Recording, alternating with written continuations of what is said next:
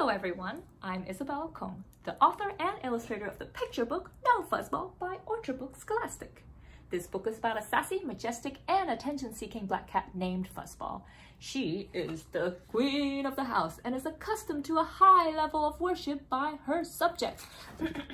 I mean family. Just hear how they scream her name everywhere she goes.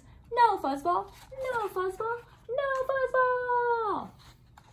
Her Royal Highness is accustomed to a lavish and pampered lifestyle in her queendom, but when her subjects leave for the weekend, she questions whether she should be a more benevolent ruler. What will she do to win them back? You have to read the book to find out. I can't wait for you to meet and read about my queen. I mean, just look at her. Isn't she beautiful? And look at her royal coat. It's so shiny, soft, and fuzzy. Do you want to learn how to draw your very own Queen No Fuzzball? Yeah? Okay. Well, let me set up my camera and you should grab some art supplies. All you need is pieces of paper or a sketchbook, and you'll need a little eraser, a pencil, and if you have it, a black color pencil. And I'll meet you at my drawing table. Okay.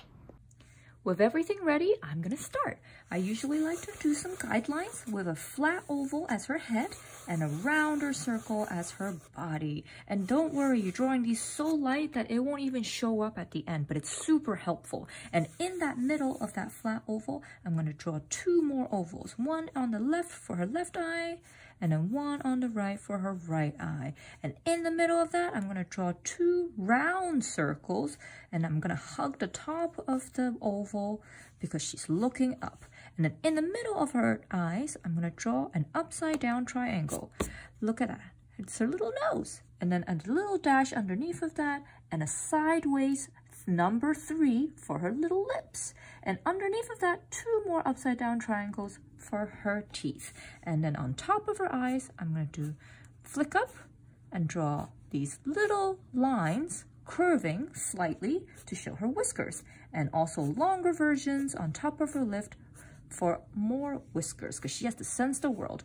And with the lovely guidelines we already have, I know exactly where her top of her head is, a little bit shorter. I'm going to start doing these dashing lines to show off the fur on the top of her head. And then around the edge of the eye, I'm going to draw two upside down triangles for her ears. And then I'm going to continue with those guidelines on the side of her face.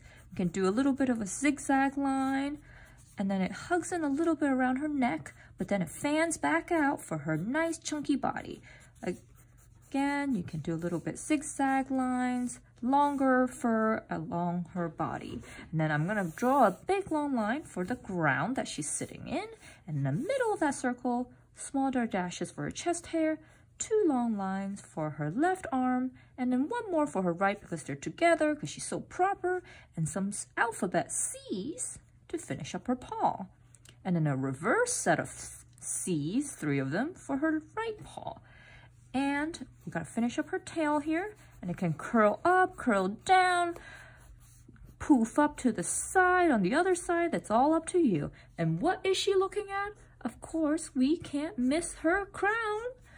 She is the queen after all. Thanks for watching. Hope you like it.